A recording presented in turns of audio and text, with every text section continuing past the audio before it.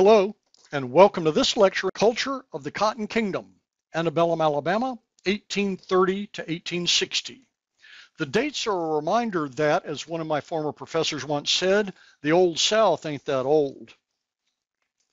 We'll cover these topics: cotton production, enslavement of black labor, and antebellum culture, especially education, publishing, and religion. This lecture does not cover everything you should know about this subject and era. It's my gloss on your text, Alabama, the History of a Deep South State, and sometimes summarizes other sources to provide something a bit different than does that textbook. Let's begin with cotton and its production. In the original English settlements, different colonies produced different raw materials for the English market, controlled from the so-called metropole of London. Pennsylvania and other middle colonies produced wheat. Virginia and North Carolina produced tobacco. North Carolina also produced naval stores. South Carolina produced rice, and both South Carolina and Georgia produced cotton. But not just any cotton, and not in vast quantities. What they produced along the coast was Sea Island cotton with a long, loose staple, that is the fiber bowl, and the fibers were about 1.2 inches long, and slick black seeds. Because cotton was deseeded by hand for so long, this was the fastest cotton to deseed, but it was still painfully slow. Away from the coast, farmers planted small amounts of what's called green or upland cotton. Green cotton had a shorter staple. The fibers were slightly less than an inch long, so they required better spinning technology to make into thread than long staple cotton.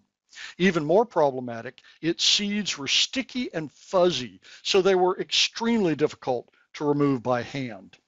That changed after 1793, when Eli Whitney produced a working prototype of a cotton gin, a machine that used a cylinder studded with pins that pulled the cotton bolls through metal combs, thus separating the fiber from the seeds.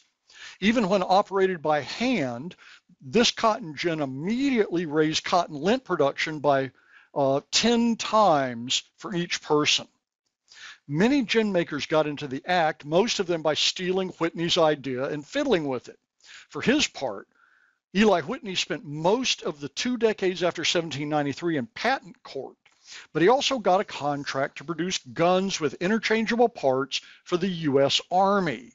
This was at a time when most guns were made by individual gunsmiths, not assembled from interchangeable parts. The big innovation in gin technology was using saws rather than a nail-studded cylinder, and gearing them to use water or mule power rather than being turned by hand. Cotton gin makers, the most important of which in Antebellum, Alabama, was Daniel Pratt of Prattville, moved west with new cotton lands. Let me give you the example of Pratt himself. He moved from New Hampshire to Milledgeville, Georgia in 1819, where he built some of the still standing mansions when it was the Georgia state capital. Then he moved to Clinton, Georgia, where he learned to build cotton gins under Samuel Griswold. When creek removal made travel to central Alabama a little bit easier, Pratt relocated to, eventually, Autauga County, where he built a gin manufacturing facility, a cotton textile mill, and the private town of Prattville. That is, he went west as new cotton lands opened up to build gins. Then, as even more western lands opened to cotton production, he sent salesmen into these new lands. Alabama's Black Belt is a perfect place to grow upland cotton. It has a long, hot growing season, sufficient rainfall, and the soil is a deep strata of rich black humus atop limestone chalk. Slavery, cotton gins, and accelerated demand for cotton by British mills led to Alabama becoming the Cotton Kingdom. In 1830, the census kept no record of the amount of cotton produced, but in 1840, according to Thomas Owen, in his 1921 History of Alabama and Dictionary of Alabama Biography, Alabama produced a little over 234,000 bales. That almost doubled over the next decade, and in 1850, we produced almost 452,000 bales, and there were over 16,000 plantations that produced more than 5 bales each. In 1860, on the eve of the Civil War, we produced 792,000 bales. This vast production made the planters of Alabama and of the South in general the richest group of people in the United States. But that wealth was generated on the back of enslaved labor. Economic historian Gavin Wright, in his 1986 book, Old South, New South, maintains that Old South plantation owners were not really landlords, that is, affixed to the land like we imagine from all the sentimental tales like Gone with the Wind, but were in fact labor lords whose primary resource was enslaved labor, not land. As intensive cotton cultivation wore out the land, these planters moved themselves, or maybe they just moved their labor force to new lands with little regard for attachment, but in search of higher returns on investment. As Wright wrote on page 17, quote, slaves were movable. The other forms of investment were not. Even for a slave and slave owner who spent a lifetime in one locality, potential movability determined the value of those enslaved people. The French under Bienville introduced African slavery into Alabama in 1721, which I covered a little bit in the previous lecture. In 1808, the importation of Africans and other area slaves like Caribbean slaves was banned under the U.S. Constitution, though we know that Tim Mayer's ship, the Clotilda, arrived in Mobile Bay in 1860 with a cargo of over 110 Africans that he had enslaved on a bet. As an aside, Mobile journalist Ben Raines, working with others, discovered the burned and sunken Clotilda near 12 Mile Island in Mobile River in 2022. Okay, nevertheless, after 1808, most of the enslaved came to Alabama with their enslavers to work plantations or through what was called natural increase, meaning the birth of children. Laws existed to prohibit importation of the enslaved from other places unless they came with their enslavers to work on plantations. Now, I suspect this law was not followed well, and there was a good deal of leakage in its application. The intent of the law was to prohibit a thriving slave trade, or maybe it was to prohibit a trade in slaves that benefited merchants rather than slave owners. Squaring this law with what we know about slave markets in Alabama is difficult, but an obvious workaround is that owners bought slaves claiming they were going to work on their plantation and then resold those slaves either after working them a little bit or even before getting them to the plantation. I'm unsure exactly how to square these contradictions, and I propose this idea only as a hypothesis. Slavery could not exist as widely as it did without legal sanction. This means the law eventually had to define the parameters of enslavement, and in Alabama, the law did just that. In 1724, France's Code Noir was imposed by the Bienville government on Alabama's French colony. But more important to our study are the Alabama codes of 1833 and 1852, which drew those parameters, defining what it meant to be enslaved or even to be a free person of color. Let's talk for a second about what a code of laws is. A code of laws is an occasional compilation of the laws that were passed by the legislature in its various sessions and that are in effect at the time of the making of the compilation. The legislature authorizes a compilation, usually by a committee of legislators, judges, and lawyers, and pays for it to be printed. That is, they pass a specific act to allow the compilation. What these codes did of 1833 and 52 was to create legal disabilities for enslaved people. The assumption always was that the enslaved were lifelong servant properties and that their offspring would be the same. The 1833 code had distinct sections saying that the enslaved could not bear witness in trials, could not carry arms, get this, without written permission from a justice of the peace and then only on the enslaver's property, could not gather in groups of 5 or more, could not trade, could not be away from home, could not go at large, and could not hire themselves out without permission. They could not be taught to read or write, which also applied to free persons of color, could not keep company with free people of color, and if they were preachers, had to be licensed by a recognized denomination, quote, in the immediate neighborhood, unquote, and then they could preach only in the presence of 5 enslavers. In 1833, emancipation was possible, but was very limited. The 1852 code was more legalistic, better laid out, and spread the array of laws about enslavement across 3 chapters of its Title 13.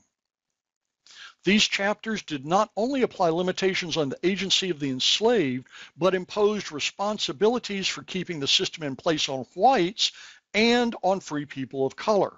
It raised the barriers to socialization, it raised the barriers to social participation of free people of color too, in ways that not just discouraged and disempowered them, but also turned them into virtual slaves. Chapter 3 empowered white patrols. These were composed of slaveholders under 60 and all other whites between 18 and 45. They were liable for duty for 2 weeks per year, during which time they were to patrol in groups in their precinct at night, and their job was to catch the enslaved who were either out of place, without passes, or were runaways. Chapter 4 on the disability of the enslaved left all of the disabilities of the 1833 code intact, but they were more organized, and emancipation was not legal, no longer legal after 1852. Chapter 5 imposed new restrictions on free people of color. In addition to the older restrictions from 1833, like the inability to write passes for enslaved people, by 1852, they could not trade with slaves. That is, not only could slaves not trade with them, but there was a legal issue if they traded with slaves. Could not visit the enslaved on plantations, which interfered with couples, nor could they meet with 5 or more male slaves. In addition, free people of color could not sell liquor, either on their own or as a clerk or an agent for someone else. And the restrictions that had applied to slave preachers in 1833 were extended to free people of color. If they wanted to preach, they had to be licensed by a recognized denomination in the immediate neighborhood, quote unquote, and could only preach in the presence of 5 or more enslavers. As much of their effort was extended, keeping the enslaved under their thumbs and being swallowed up by the pursuit of land, slaves, and cotton, that is, money and the things it bought, white society in Alabama developed cultural institutions. In the Antebellum era, these were frontier cultural institutions, usually starved for money and impeded by low densities of population. In this last portion of the lecture, we'll look at the patriarchal nature of Alabama's, antebellum society. We'll also look at schooling, publishing, and religion. Again, this does not replace your readings, but it is my gloss on those readings leavened with my own studies and observations. One thing that's obvious but is not analyzed in your textbook is the position of the patriarch of the family and how all-pervasive that power arrangement was. Professor Stephanie McCurry's 1995 book, Masters of Small Worlds, lays this out for Antebellum, South Carolina.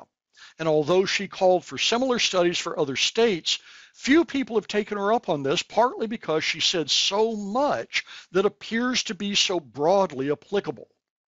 She notes, and I believe we can hypothesize that we'll see the same thing in Alabama, that law and custom place the home and the homestead, that is the land, under the complete control of the man, the patriarch.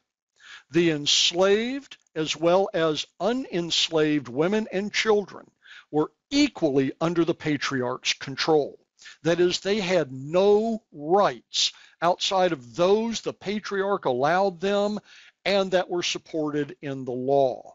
That is, the patriarch could not give them rights that the law did not also recognize. Thus, our textbook goes over this. Education for women either did not exist, Yeoman families saw little advantage in education, or it was to make upper-class women into suitable companions, mothers, and controllers of household servants. This is not at all unique to the South or to Alabama, but it did pertain in the state of Alabama. Alabama had many locally operated public schools of varying sizes, mostly tiny and very few beyond the first few years. So it's difficult to compare numbers then with numbers of schools today. As reported by the Encyclopedia of Alabama, in 1850, Alabama had over 1,100 public schools, and a decade later it had over 1,900. The reason for this increase is most likely the Public School Act of 1854. But first, let's talk about school funding. Public schools were funded by local taxes, direct contributions, that means gifts, and 16th section funds. Remember, we discussed how Governor Isaac Pickens had persuaded the legislature, because there was no school board, Department of Education, or Superintendent of Education then, to put the state's 16th section funds into the Bank of Alabama rather than use it to directly build schools. Then in 1843, the state bank failed and lost most of those funds. By 1854, the state's 16th section funds had been built back up, so influenced by educational reformer Horace Mann and based on experience with Barton Academy in Mobile, the Alabama legislature passed the Public School Act of 1854 that did two important things. It appropriated state funds to building and supporting schools, though it was a pittance, only $100,000, and it created the position of superintendent of schools. Because it was subject to the political whims of the legislature, that small appropriations failed after 1856, which is one of the reasons Alabama's budget has 86% of its funds earmarked, specifically designated to specific things, so the legislature can't not do those things. What happened in the few years before the Civil War was that local areas resumed supporting schools as they had earlier with local taxes and local money, but all of this diminished funding. Such funding was also misdistributed. Some wealthy areas had good schools, while most of the state had poor schools. What filled in many places for public schools was private schools, often called academies. They charged tuition and, like public schools, had no real set standards. And sometimes education theory could be pretty whack.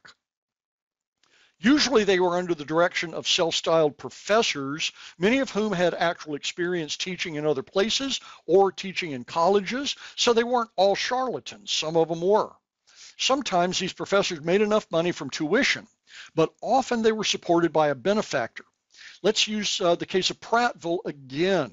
Daniel Pratt and some other wealthy citizens of the town subvented Prattville Academy by providing building materials for a well-appointed school and money to support the teacher beyond what tuition could supply.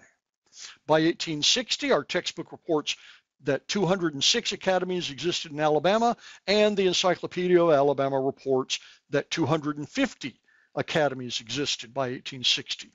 Now, many of these were high schools, or they were the equivalent of our modern 8th grade and 9th grade.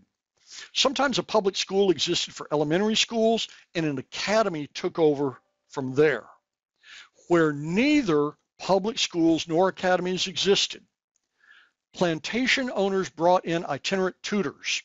We have a good example of one such tutor in Philip Henry Gosse, a British naturalist who was also an opponent of Darwin. He invented the aquarium, and he was a tutor in 1838. He was 28 years old at the time. He was a tutor in Alabama for the children of Alabama Supreme Court Justice Reuben Saffold in Dallas County. Gosse himself only had about 7 years of formal education, and he stayed with Saffold only 8 months. He did publish a book, Letters from Alabama, in 1859, with copious illustrations of bugs that he had drawn from life by looking at them through, now get this, a microscope he had made with 2 lenses and the thigh bone of a chicken. In addition to public schools and academies, the infrastructure of education in Antebellum, Alabama depended on one public university and multiple private, usually denominational colleges.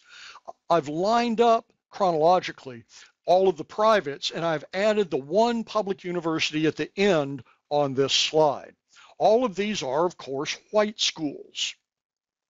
Tennessee Methodist founded Athens Female Academy in 1822 as a 4-room school for women in the Tennessee Valley.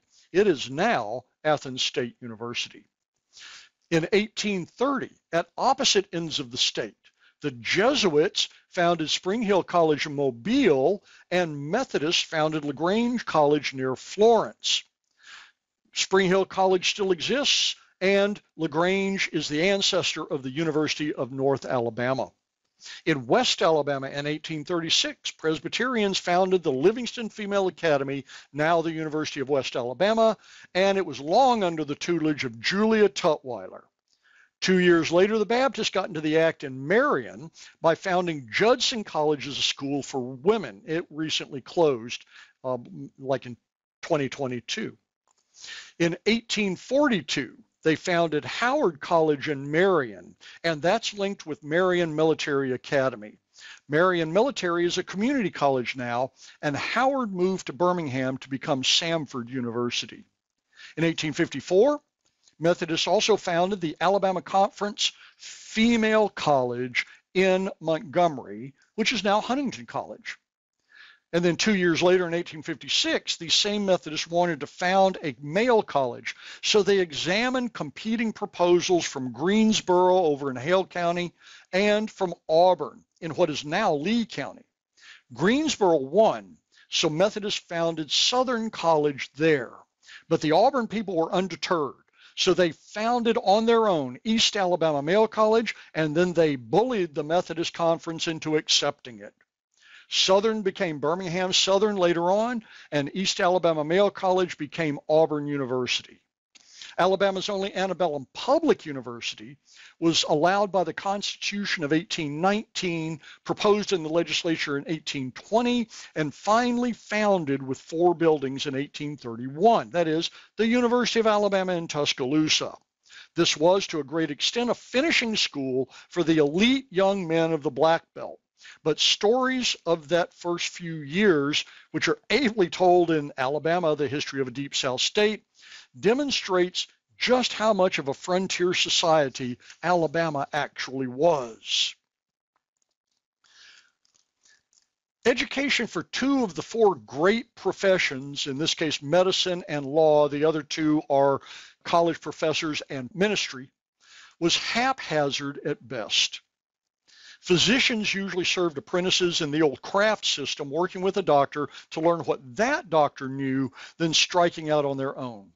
In 1852, after a planned medical college in Wetumpka failed to open in 1845, physician Philip Shepard founded Grafenberg Medical Institute in Dadeville. Shepard himself had served an 18-month apprenticeship in Georgia, then studied at Augusta Medical College. About 50 doctors graduated from this four-professor school between its opening in 1852 and its closure in 1861. In 1857, Mobile physician Josiah Nott, who argued for the so-called separate Genesis thesis to describe racial distinctions, and who also figures prominently in Stephen Jay Gould's book, The Mismeasure of Man, for measuring intelligence via cranial capacity. By taking skulls from dead white people and dead black people and filling them with mustard seeds. Well, Josiah Nott and other Mobile-based members of the Medical Association of the state of Alabama founded the Medical School of Mobile that eventually became the University of Alabama at Birmingham. The Medical Association of the state of Alabama was founded in 1847. It went bankrupt in 1855. Was not really much of anything until 1868 when it was revived, but it was only in 1877 that Alabama allowed the Medical Society to set standards of practice and to conduct licensing exams. Now, the legal profession wasn't much better.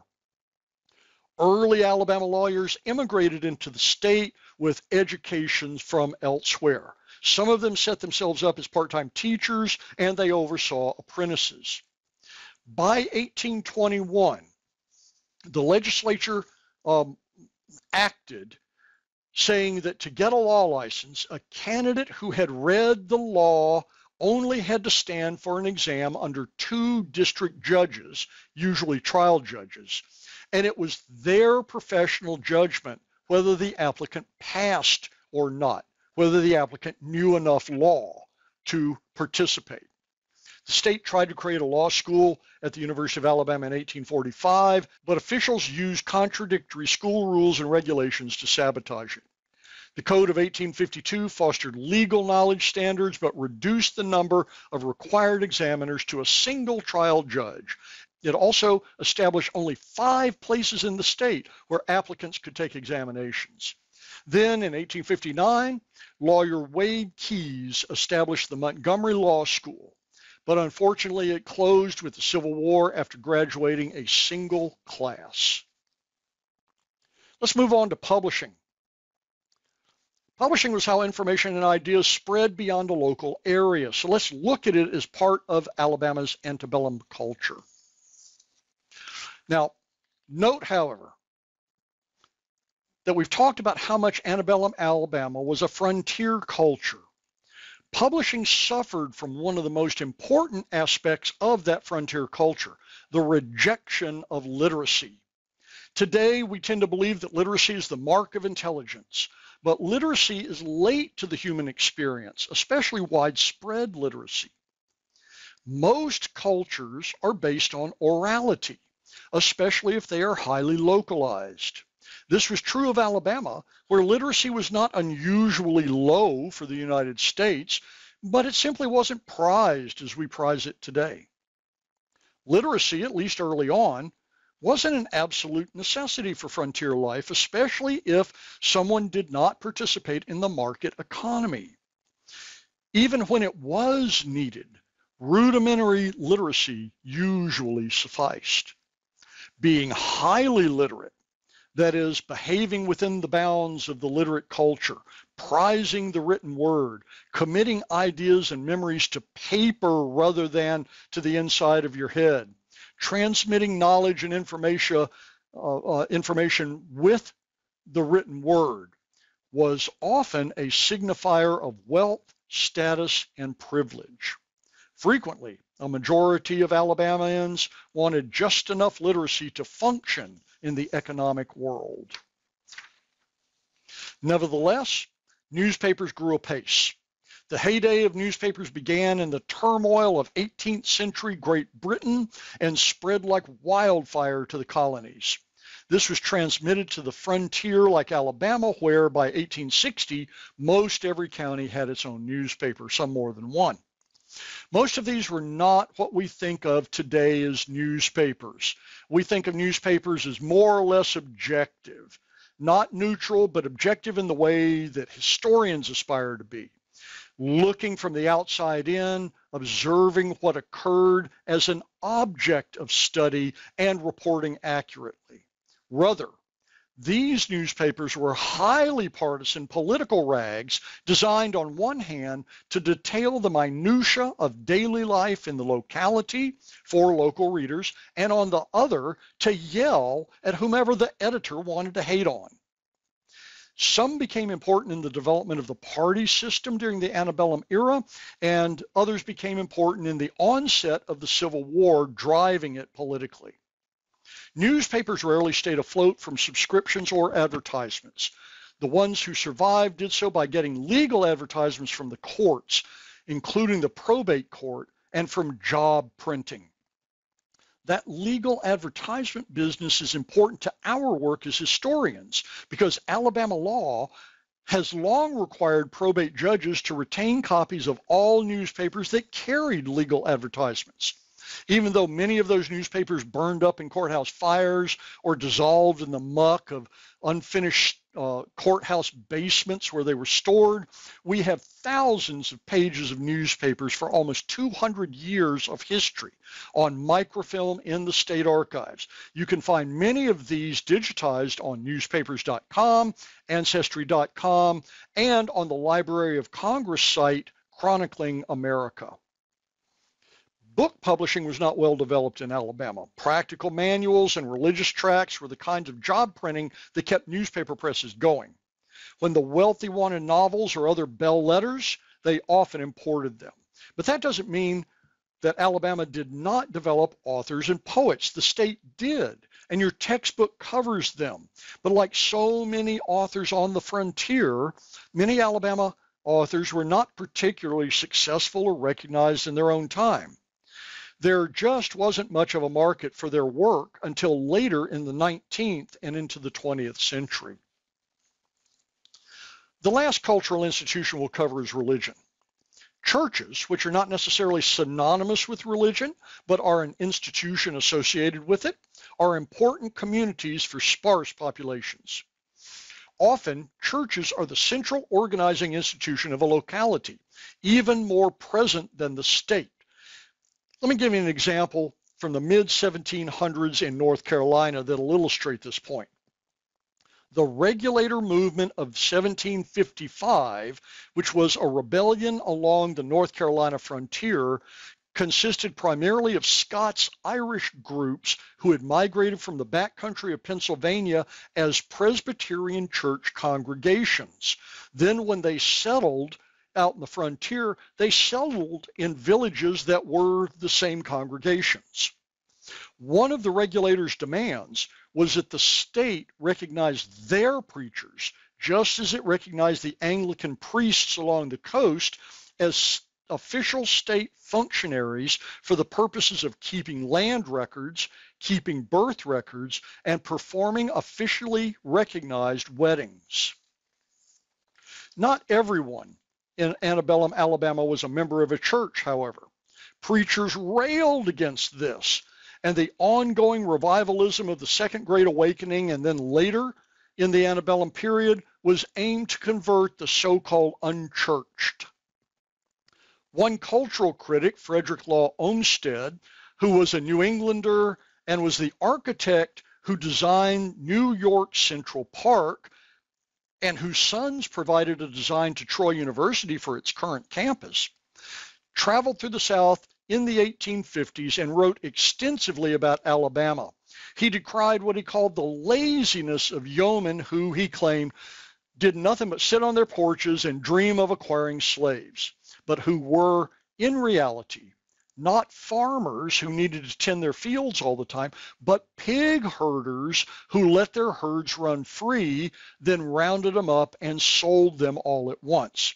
And Olmsted howled about the general lack of churching among the frontier of the Deep South. Nevertheless, in more populated areas, churches existed. You see here a list of religions and denominations that were represented in Antebellum, Alabama. The Baptists were the big gainers from the Second Great Awakening in the South between 1800 and 1835, and they, in their many forms, became the largest denomination in Alabama by 1860. Now, whereas today, when we think of Baptists, Southern Baptists come to mind immediately. Baptists then and now were highly fragmented into sub-denominations such as Primitive Baptists, Free Will Baptists, Missionary Baptists, and Regular Baptists, and the barriers between them were fairly permeable. Hard to tell where one stopped and the other began.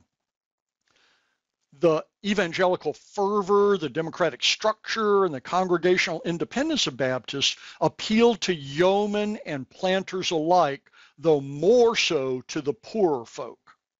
Because so many whites were Baptists, the denomination was prominent among the enslaved, which expanded the number of adherents that Baptists claimed. Methodists, who had expanded more rapidly than others in the First Great Awakening of the 1720s, was the religion of many immigrants into Alabama in the 1800s.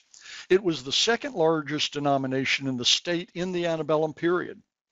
Methodism, which had sprung from Anglicanism, has an episcopate, that is, a set of bishops, and is organized less democratically than Baptists. Its most identifying characteristic in the antebellum era was the circuit riding preacher. In 1844, the Methodist Church in the U.S. split over the issue of slavery, and the following year, 1845, the Baptist Church did as well. This yielded Southern Methodists and Southern Baptists as distinct entities.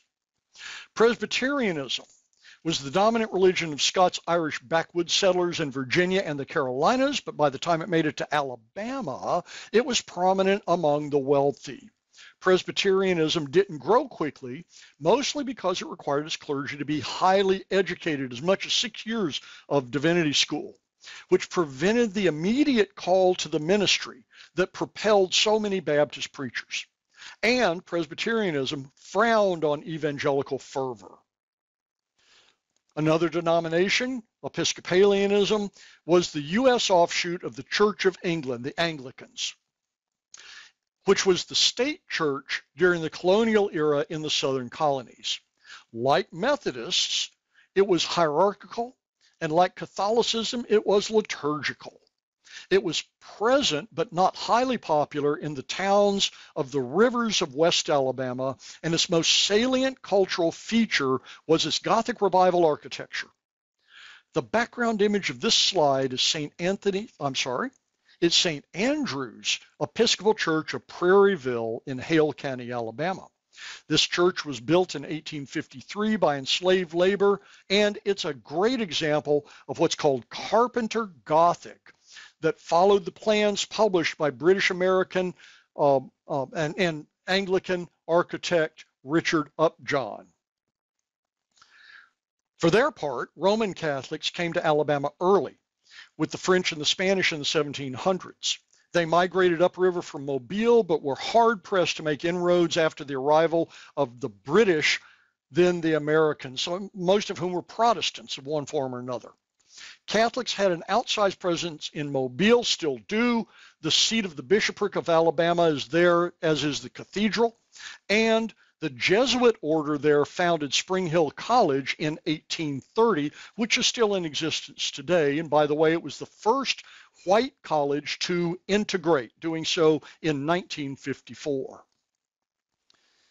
Jews immigrated into Alabama via Mobile, just as they did in other southern ports, most noticeably Savannah. Long medieval and Renaissance European traditions had relegated Jews to merchant occupations. It had closed off other occupations to the Jews. And so many Jews had become and then became in Alabama either small shopkeepers or large wholesale merchants.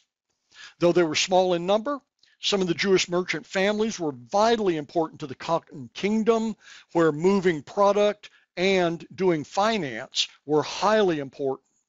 The Phillips family of Mobile was prominent, and if you remember the financial crash of 2008, you might remember the name Lehman Brothers, the finance company that fell. Lehman Brothers began as cotton merchants in Antebellum, Montgomery. This then ends the lecture, and as always, thanks for your attention.